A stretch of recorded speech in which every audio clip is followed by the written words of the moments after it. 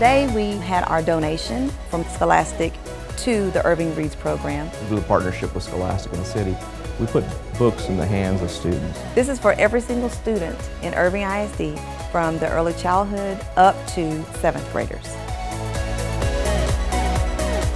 It really has taken off throughout the Metroplex. Irving was the first school district to do this program district-wide.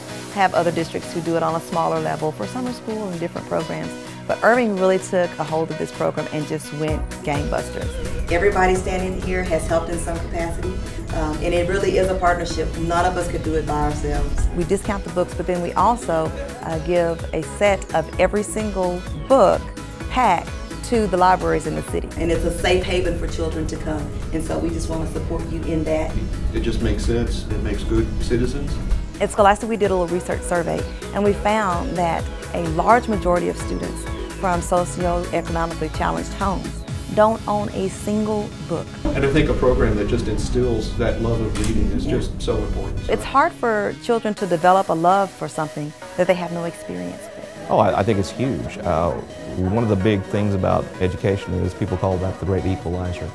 And it is. The thing that people forget, though, is unless students, unless families have access to materials on a regular basis within their homes, it's hard to really continue what's happening at the schools. The #1 indicator of student achievement is the time on task in books.